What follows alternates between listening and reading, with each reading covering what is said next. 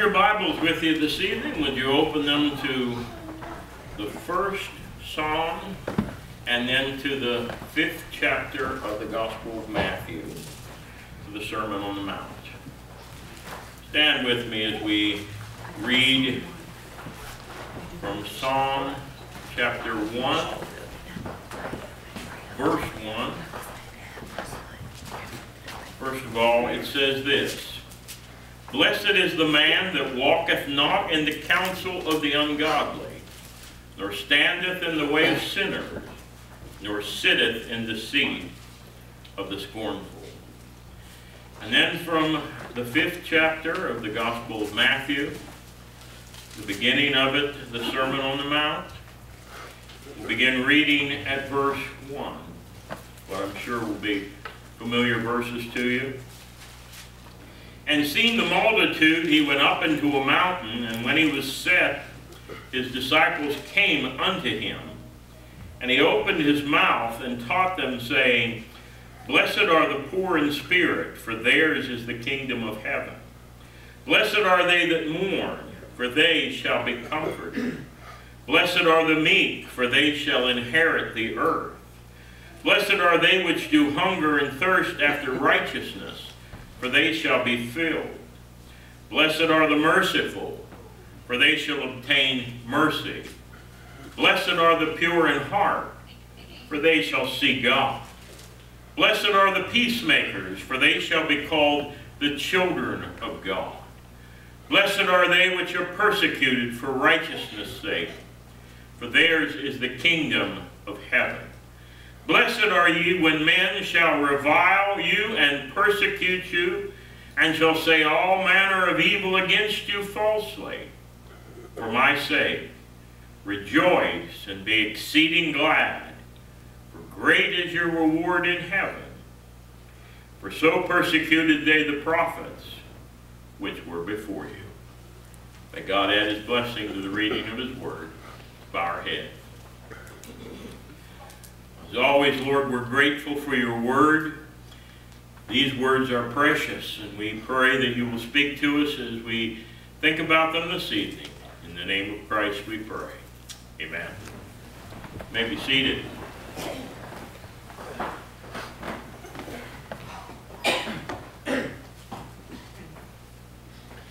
I recently heard someone on a Christian television program ask this question to the person who was in charge of the program. He simply said, how can I get blessed? That was the question. How can I get blessed? This particular program told them that if they sent in so much money, which was the prescribed amount to get blessed that day, that God surely would bless them with much more than what they sent in. I kid you not. It's what they said. There are a lot of people today running from church to church looking for some kind of magical formula or for that magical church where they will get, quote, blessed. Unfortunately, to me, though, it looks like there are more people interested in being blessed than are interested in discovering the one from whom all blessings flow. Amen. The book of Psalms that we read opened with those beautiful words, Blessed is the man that walketh not in the counsel of the ungodly, nor standeth in the way of sinners, nor sitteth in the seat of the scornful. That verse is kind of the keynote of the Psalms. And in one sense, you could kind of look at that as the keynote of the entire Bible.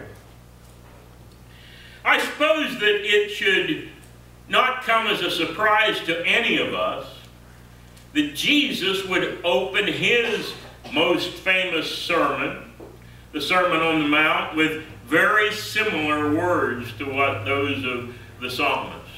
As he said, Blessed are you, or blessed are they however many times he said that in there. I didn't count them, but there was quite a few. What he was saying is that if you want God's blessing to show up in your life, Jesus didn't say send him so much money. Praise God. Amen, that's right.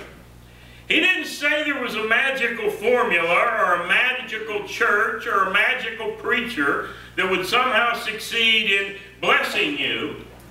He said if you really want God's blessing, then he would tell us how to be blessed and who it is that will be blessed. And that's what he does in these verses.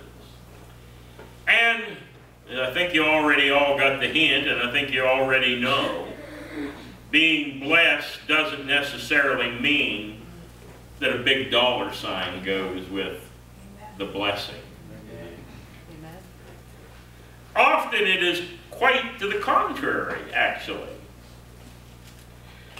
We call verses 3 through 12 that we read there in the Sermon on the Mount the Beatitudes, which the word comes from the Latin word for blessed. These Beatitudes, as they are called, could be considered sort of a little, or a title page really in the teachings of Jesus, just like the first verse in the book of the Psalms is. And I want us to look at them this evening. They tell us in no uncertain terms how we can be blessed.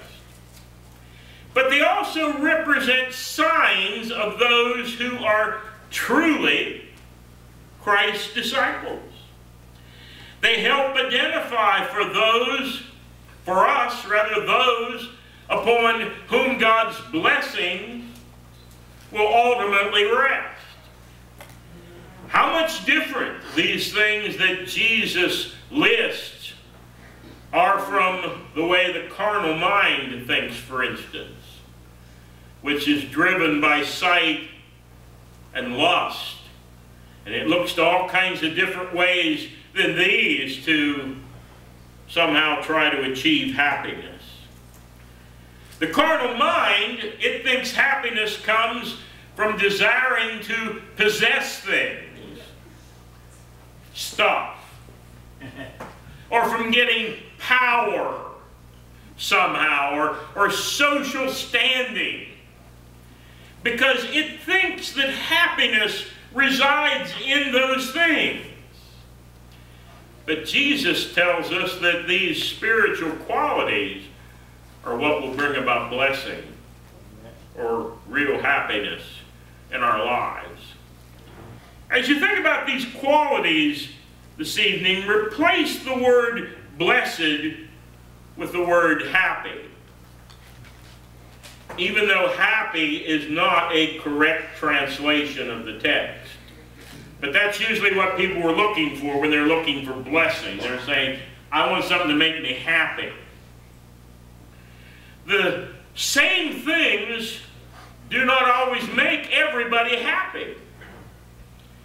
And we can certainly rule out the one about mourning there as something that will make you happy. Blessed are those that mourn. That's probably not going to make you happy.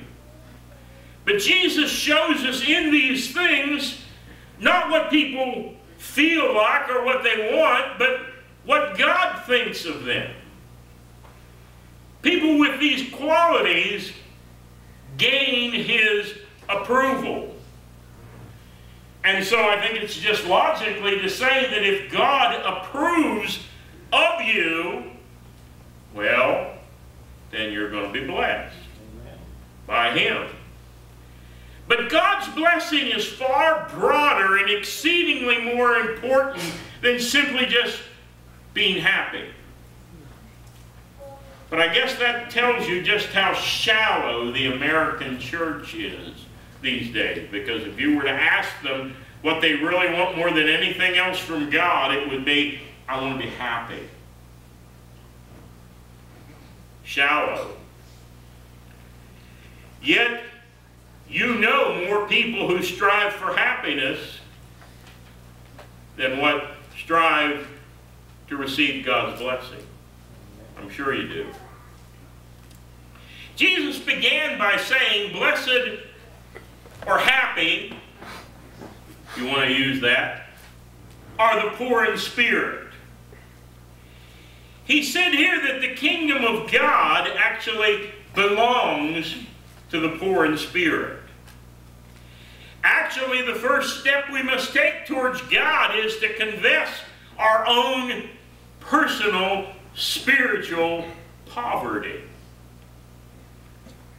We can't get any spiritual help in the court of heaven until we file bankruptcy papers there and acknowledge that we, in and of ourselves, have no spiritual assets. Amen. It is only as we acknowledge that to God that we will begin the process of God being able to bless us. The poor in spirit are actually those who recognize their dire state, and because of it they see themselves as being somewhat helpless. The poor in spirit, after recognizing their helpless state, then they cling to their faith and they cling to their God. Remember, that's what the president said a number of years ago we here in central Pennsylvania were doing. Well, that's what the poor in spirit do. And when you do that, God then meets their needs. While the arrogant and the self-reliant see themselves as seeing nothing, needing nothing, including God. The poor in spirit. Secondly, Jesus said, blessed or happy are they that mourn. Now, I already alluded to the fact that not all people who mourn should consider themselves fortunate. But those who mourn for the right reasons do find themselves in a desirable state as far as God is concerned. Whenever we realize that we are dead broke spiritually, what it should cause us to do is to simply mourn over our own personal condition. Anybody here get saved until you actually mourned over your own poor spiritual condition in God's sight? Whenever we acknowledge that, we then can find the comfort of His forgiveness. And whenever we mourn because of the loss of, say, a loved one or somebody like that or something like that, Jesus says to us, let not your heart be troubled. You believe in God, believe also in me. Come to me, all ye that labor and are heavy laden, burdened, you that mourn, I'll give you rest. And I hope that you know that Jesus can comfort like no one else can when you have reason to mourn. Surely by now most of you have discovered that. If you haven't by now, I hope when the time comes when you really mourn, you will discover it and you will know it, that He'll be there. Thirdly, Jesus said, blessed or happy, again, are the meek. That's actually not the first time that is said in Scripture. Psalm 37:11 echoes Jesus by saying, but the meek shall inherit the earth, and shall delight themselves in the abundance of peace. Zephaniah 2:3 says, seek ye the Lord, all ye meek of the earth, which have wrought His judgment. Seek righteousness, seek meekness. It may be you shall be hid in the day of the Lord's anger, if you will seek this meekness they're talking about. What is meekness? Does that mean you're a wimp? It's strapped under control. True meekness is submissiveness to God's will. Amen. The meek do not demand that their rights be considered. You know, a lot of people today that are fighting for their rights. The meek don't demand that their rights be considered. The meek can even afford to miss some things here and now. Why? Because Jesus says they're eventually going to inherit the whole earth. But there's also a real sense in which the meek actually inherit the earth right now. The meek often enjoy God's world of nature more than the rich do who pay taxes on it. The beauty of nature has been called God's unassessed real estate. Doesn't cost you anything to stick your nose out the door and look at the sunset in the evening. Doesn't cost you anything to walk out, even if it's a weed with a beautiful flower on, and enjoy that beautiful flower. Doesn't cost you anything except a little time and a little attention. What I'm trying to get at is the fact that it doesn't take much to satisfy the needs of the meek in spirit. But the arrogant and those that want it all, they're never satisfied. The more you get, the more you want. But not with the meek. And the good news is they'll inherit the earth. Fourthly, Jesus said, "Blessed are happy are they which do hunger and thirst after righteousness." Now there's kind of a little, kind of this follows along here. Think about this. When we recognize our own spiritual poverty, and when we have mourned over our sins, we find the comfort of His forgiveness. This makes us humble or meek, for we realize it is all of God and not of ourselves. And whenever we get to that point, if we are truly the children of God, we will develop an endless hunger and thirst for Him and for His righteousness. To hunger and thirst after righteousness suggests an intense yearning to actually be righteous.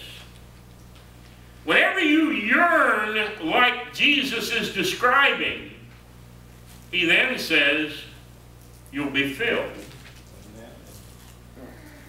The Greek word there for filled means to be filled with grass.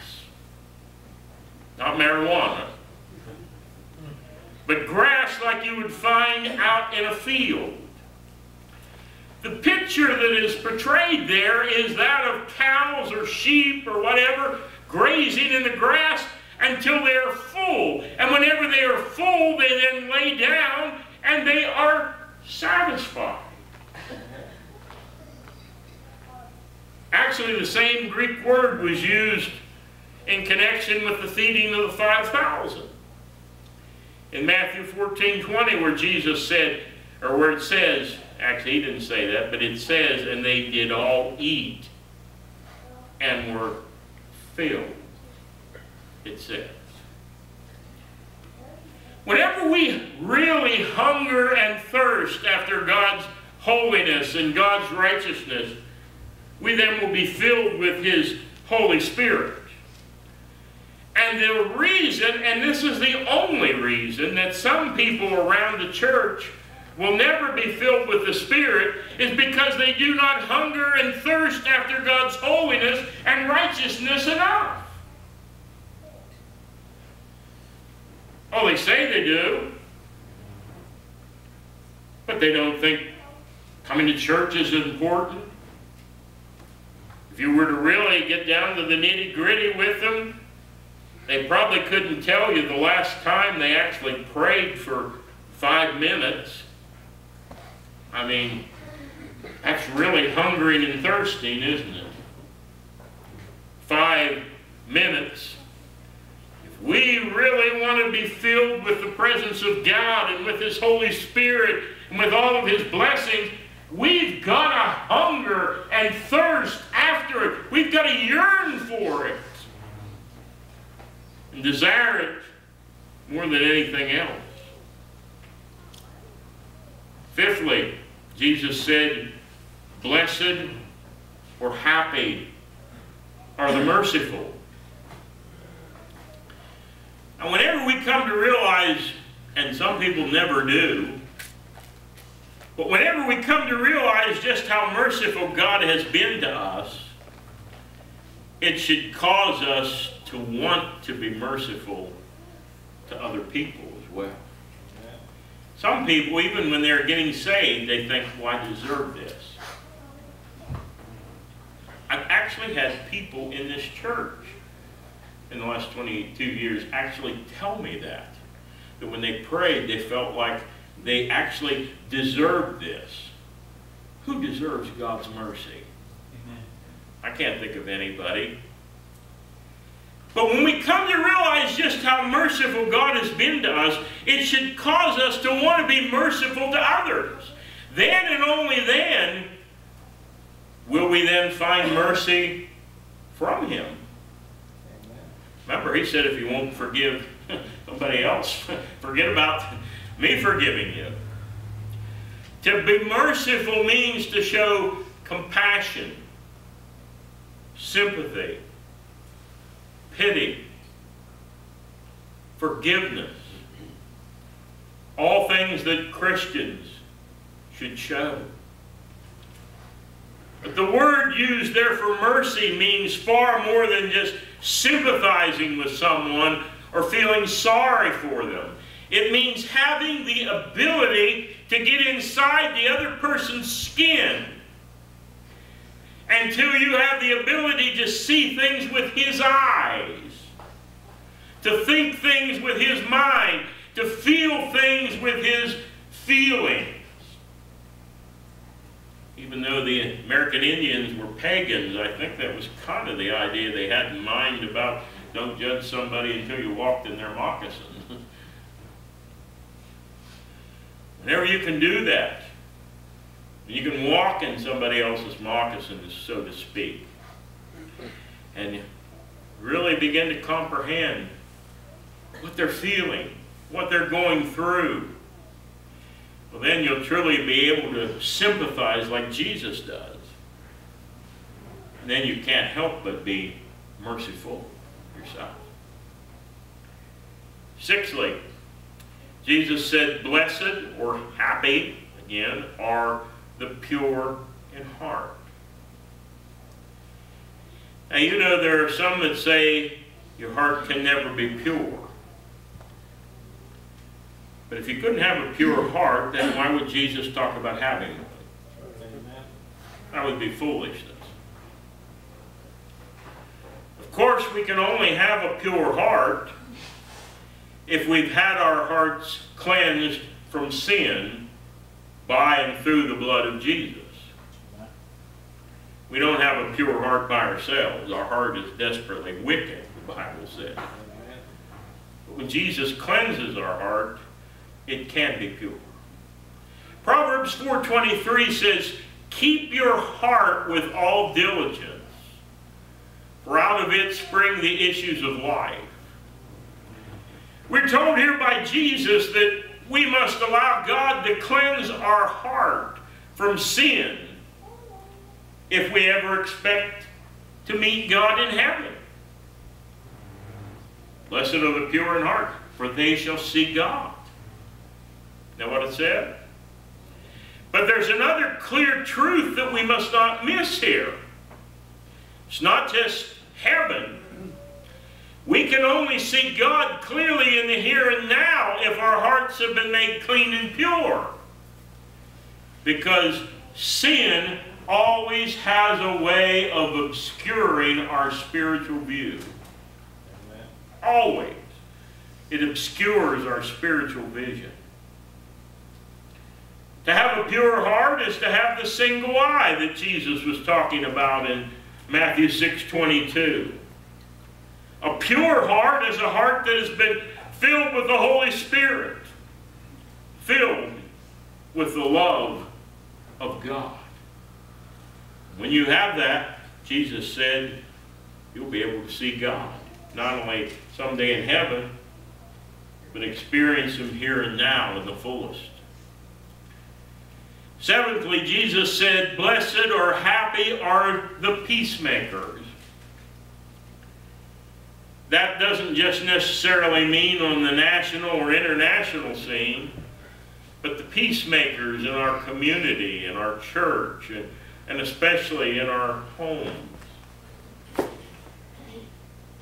Peacemakers are people who promote good relationships with and among others. They do not incite quarrels.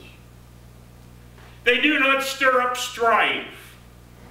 They are not the cause of disputes, but they seek to help others to reconcile with each other by using their influence to resolve differences, and by helping others to see how to better understand those that are at odds with them.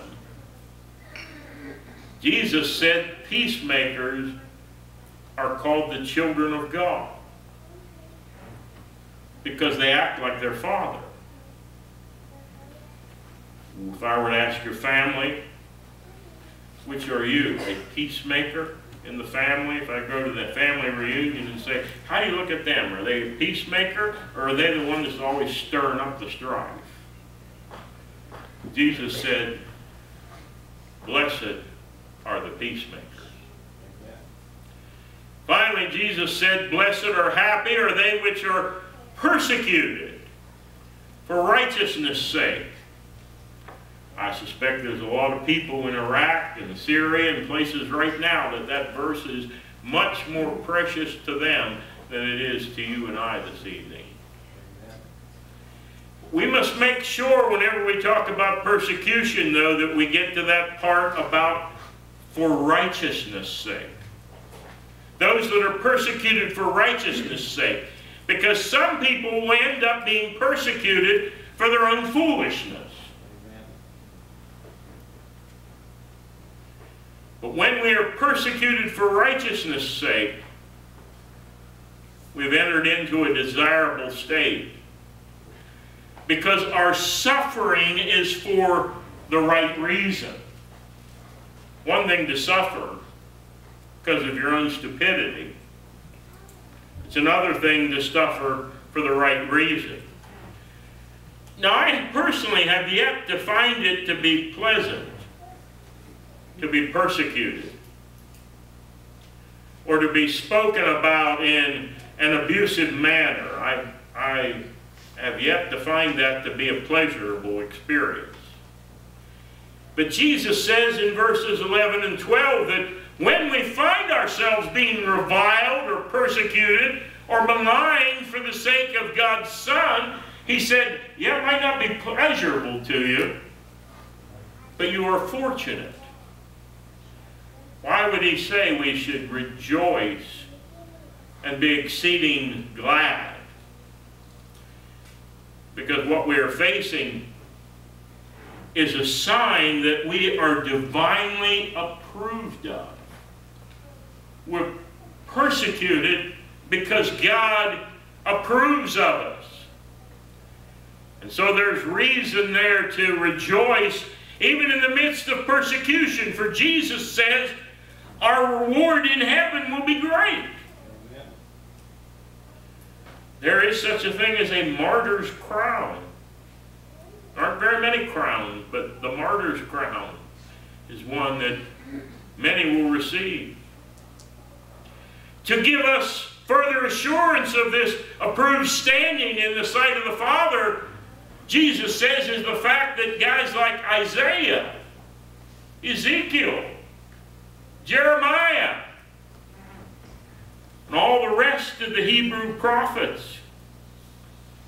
They all experienced perhaps the same kind of persecution. Maybe you're experiencing as well. Matter of fact, Paul declared in 2 Timothy 3:12 that all that will live godly in Christ Jesus shall suffer persecution. Not just people in Iraq, but all who will attempt to live a godly life through Christ Jesus. Somebody's going to give you a rough time. Now, Christians in America probably have experienced less persecution than any place in the rest of the world. In the history of the world, actually. But mark my word, our time is coming if the Lord tarries long enough.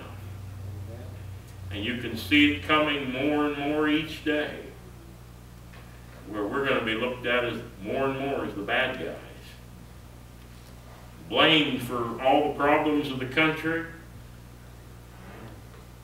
and persecuted. So we better get ready if the Lord tarries.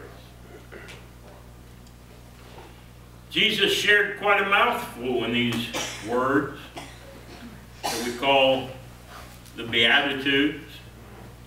A lot to ponder there. Maybe even for this week, and I challenge you to ponder them. And maybe you ought to challenge yourself to try to live this week as they all tell us that we should live. And if we do that, well, promise is we'll be blessed. Maybe we won't get a $100 bill, but there are many ways to be blessed. And God knows how to do it.